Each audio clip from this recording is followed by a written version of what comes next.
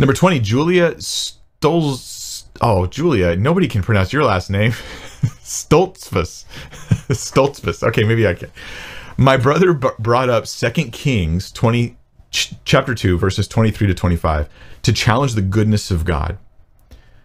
He saw imbalance of justice when bears came to maul 40 boys for making fun of Elisha. How would you respond to this?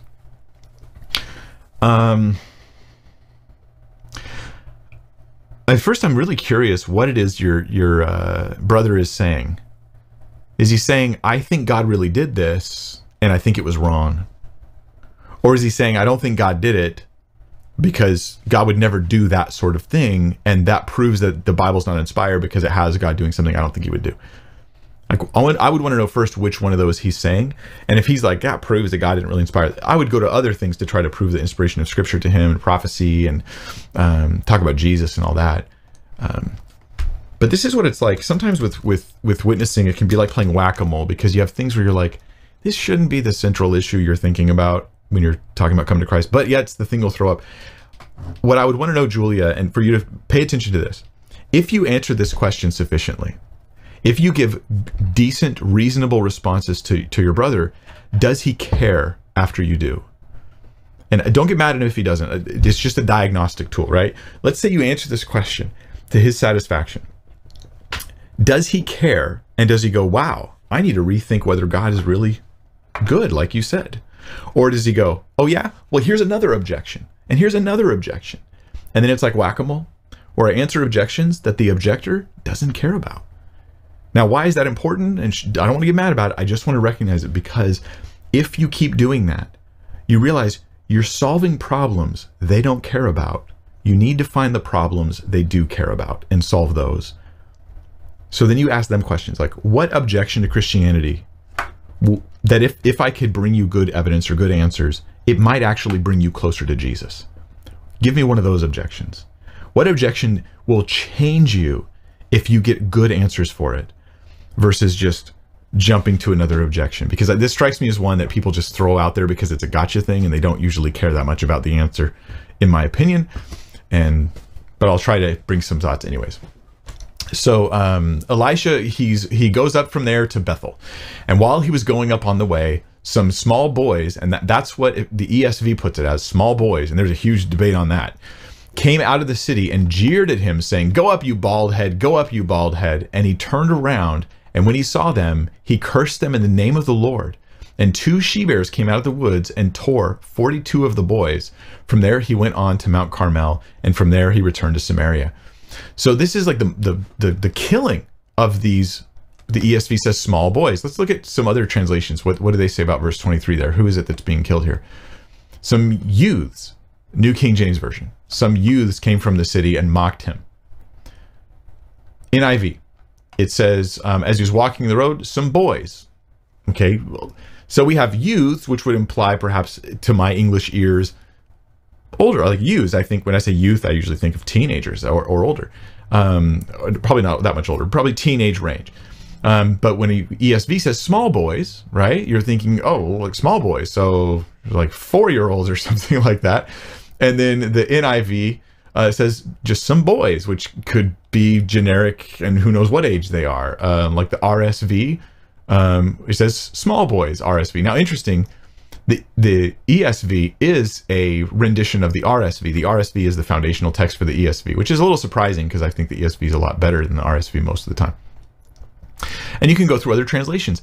And here's what I would share with you or your brother is that when you see these different translations translating the same term and it feels like it means something different, it's at least revealing to you that behind the translation is a Hebrew phrase that they're not 100% sure how they want to render, or there's a debate on it, right? Like, how old were these kids? It's not entirely clear.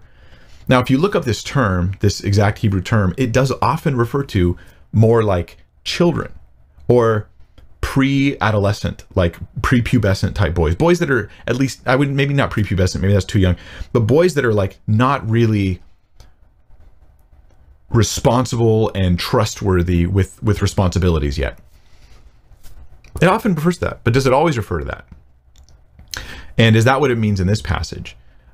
So there's a passage where Solomon is becoming king and is referred to as The same Hebrew word there, for small boys. Same Hebrew word. Now, Solomon was an adult at the time, absolutely an adult. What was being said about Solomon, David kind of puts him in his place before he becomes king, and he's like, look at this little kid is going to be taking over the throne. And what's being said about him is about his maturity level and not about his age. Isn't that interesting? There's a possibility that one of the things that we're getting here is that these kids are punks, and that's what's being said about them. These small boys are punks. Now, for those who picture it being like 5 and 4-year-olds, because there are some who suggest that 5, 6-year-old kids, that would imply that there is a gang of over 40, like 5-year-old kids predominantly, and they're coming out of the city to harass the prophet of God as a group, and the setting starts to look silly. Like these kids, and then they go up, you bald head, go up. This is a specific insult that's being said to him. There's context of the phrase go up as well that implies like rationality and reasoning skills. I know James Bijon is one scholar he wrote like a little paper on this about them using the phrase go up, you bald head. They're trying to suggest that something negative about Jerusalem, effectively, I think. And that implies a lot more is going on, a lot more intellectually is going on with this insult than merely little kids making fun of somebody. Okay, so already, at least I'm going to say this. For those who were confident that these were just like these little kids that got killed by bears and how evil was that, I think that isn't something they should be confident about. It's not something they should be confident about. It's entirely possible it's a group of punk kids. 5 and 6-year-olds don't usually run around in crews like that, but teenagers would sometimes do that.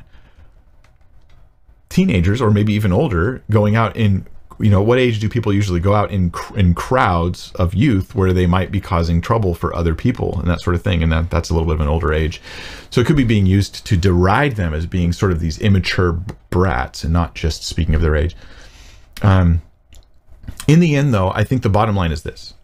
Whenever we're confronted, and this is a principle I would throw out for your brother to consider, whenever we're confronted with God bringing judgment down on somebody, and we think they didn't deserve that,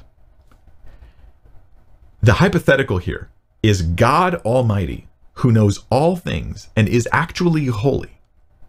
He's a worse judge than me, who knows this much, 2 verses. I know 2 verses about the situation in these people, and I can overrule God's judgment and declare that I have discovered that God was wrong and he should not have done that. That's a general mentality that I think is obviously alien to Christianity, alien to any scriptural concepts, where I would look at and say, God, you shouldn't have done that. That was wrong of you.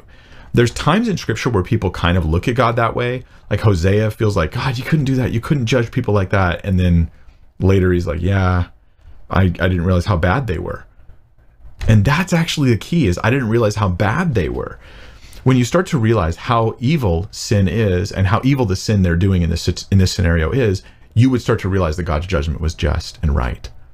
The people of Israel are generally rebelling against God, who owns them, who rightly can be the only one who owns all of us, and who has blessed them and called them out and called them his children and given them his laws and offered them protection. And now they're rejecting him, rejecting his prophet, and they're mocking the messenger of God who's sent to bring them back to him, to bring them even deliverance, right? But when Elisha's out there, who gets delivered? Like a Gentile widow instead of the Jewish people, because they're just rejecting ultimately what God is doing in their lives. That rejection is embodied by this group of rebellious people who mock and ridicule the prophet of God, and therefore mock and ridicule God himself. How big of a deal is that sin? Well, it depends on how much you respect God. If you highly respect God, you will think it's a pretty big sin. If you have low respect for God, as it seems your brother might, then you probably won't think it's that big of a sin. And then you might think that you have better judgment than God. Everything about that is problematic.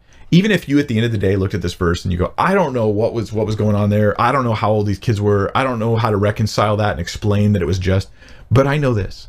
God does what's right. And it would be utter folly for any human to shake their fist at the Creator and say, I have better knowledge of the scenario and a better sense of justice than you've got. This is incredible folly.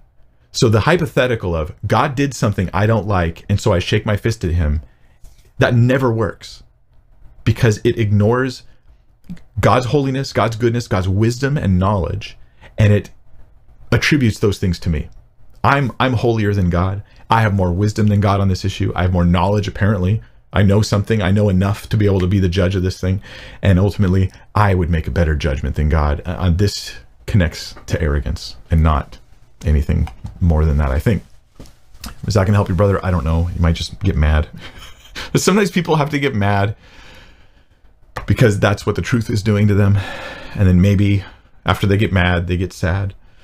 Then after they get sad, they get glad. That's the hope. That's the hope. We have to just share the truth and see what happens when we do. So I hope that has been fruitful for you guys and helpful. I'll remember to put those videos in the links down below. I think I mentioned 3 or so videos. I'll be linking down below. Just give me a few minutes. Thank you guys for being here. That was question 20. I don't think we got nothing else. I will see you next Friday. I will be doing a Q&A next Friday. Don't know what will happen for the rest of December, but hopefully I'll see you then. Let's pray. Father, we ask for wisdom as we encounter the world, and we want to show them the goodness of Scripture and the goodness of Christianity and the truthfulness of Christianity. I mean, those are two very different but connected things. We want to show them that Christianity is good and that it's true.